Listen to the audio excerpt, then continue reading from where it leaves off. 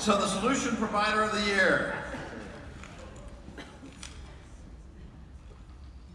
GrayMatter.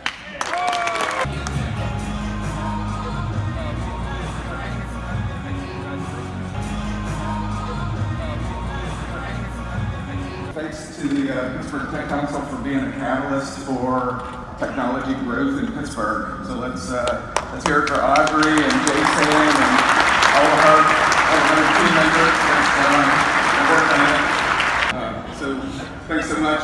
We think this is partly a endorsement of what we've been doing with our industrial intelligence offering and all the hard work of our team. Kind of building on what Audrey said earlier, really shout out to all of you guys in the audience tonight.